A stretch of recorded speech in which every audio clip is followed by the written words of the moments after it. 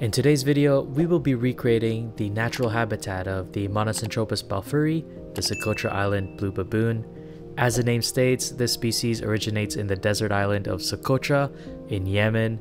So making this terrarium was a little challenging because it is a little different than our tropical terrarium setups, but nevertheless, it was a good learning experience, so enjoy. For this build, we will be using this DIY acrylic enclosure that I have made. It is 5x5 by 7 inch, and I think this is going to be the perfect size, and it has enough space for our Monocentropus balfouri as well as the decorative plants that we add. So let's get started. For substrate, we will be mixing 2 parts of coconut fiber, 2 parts of organic compost with peat moss, and 4 parts of Exoterra yellow desert sand. Then we're gonna take this neat little tool and mix it up thoroughly.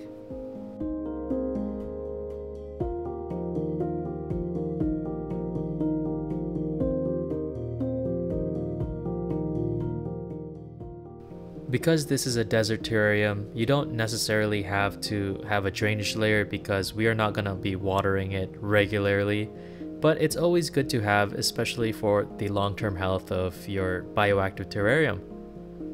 So in this one, we're just adding leca. You can buy this at any garden stores. They are really cheap and they're essentially just clay pebbles that absorb water more effectively. So now we're gonna start adding our substrate into our terrarium. This mixture provides the right nutrients for our plants to thrive in, and so I will be spreading this out evenly to create a nice layer of foundation before we place our hardscape.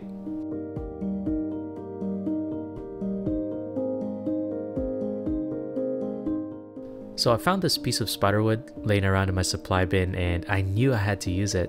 Just the shape of it is what exactly I visualized in my head for this build, and I think this is going to be the perfect addition for the burrow that's going to be in. So I'm just going to lay it around until I found the position that I'm satisfied with, and just like that, I like this position a lot. So now I'm going to add more substrate just around it and create miniature hills, so to speak. And I'm just gonna keep adding to the back of it because I want like a mountain over it, kind of like the Hobbit, how they have that entrance and then there's a hill above it. That's pretty much what inspired me to make this build, but of course in a desert style theme. And I just love the way the balfouris, how they web up and create these pockets of entrances. So I'm hoping they would create around the holes I'm making right now for them. So I'm really excited, guys. Originally, I was gonna get a communal of balfouris, but they're not coming till March, so we're gonna have to make another one like this.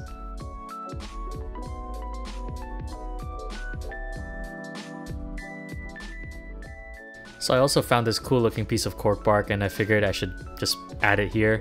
I'm gonna place it directly opposite of where the spiderwood is, and I'm gonna make a bunch of cave entrances to encourage the balfouris to web up.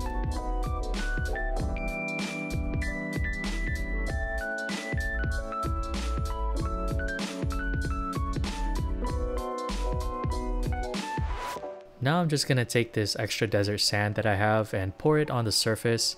I just wanna make it look more like a desert.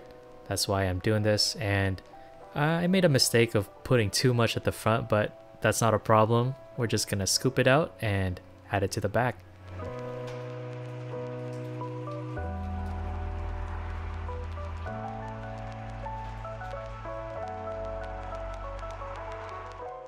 Slowly but surely, she's finally coming along. I'm really liking what it's turning out to be.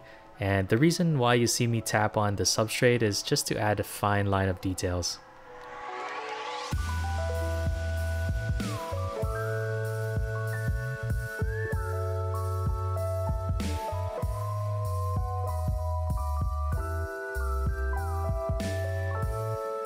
So now it's time to add our plants. I'm gonna be adding this succulent.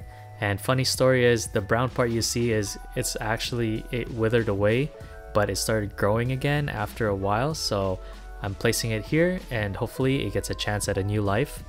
And before we do that, we're gonna add this sphagnum moss just for moisture. I'm hoping it helps keep some humidity, especially because it is a dry climate.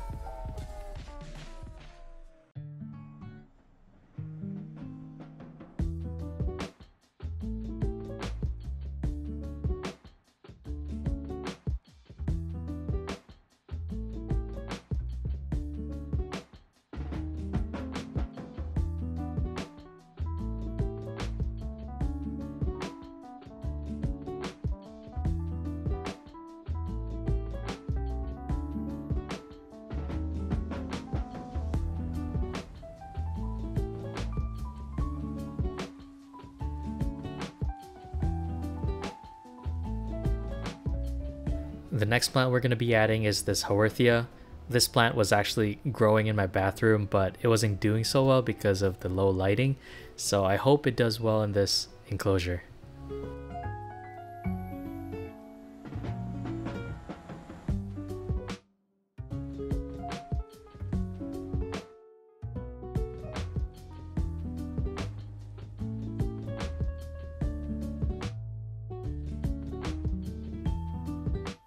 Now we're just going to be adding a bit more details, so I'm going to take this piece of spider wood and place it where I think it would look the best, and I think I've decided with this positioning, so yeah, it's coming along.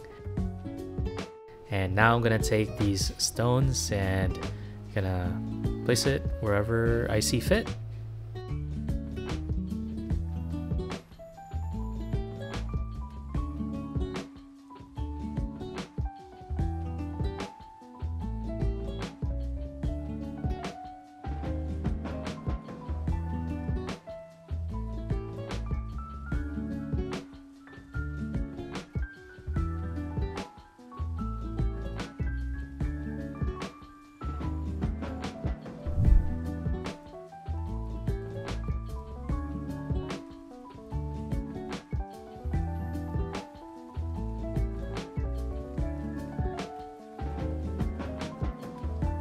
So now I'm just going to give it a light mist to help settle everything down before we add our tarantula.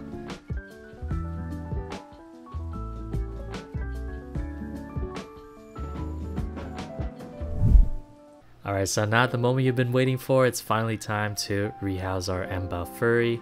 As always, when you guys are doing this, please be cautious because since this is an old world tarantula, these are very fast, so just be prepared. And I hate doing this every time I'm rehousing. I'm destroying their enclosure because they work so hard for it, but you know what? It's getting a brand new naturalistic enclosure, so I hope she feels right at home.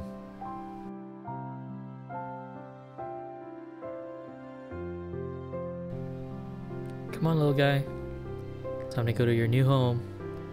Oh, see how fast that was? That was crazy. I haven't figured out a name for her yet, so if you guys have any ideas, please leave it in the comment section down below. As always, if you guys enjoyed this video and want to see more content, please consider subscribing as it can definitely help grow our channel. So I'll see you guys in the next one.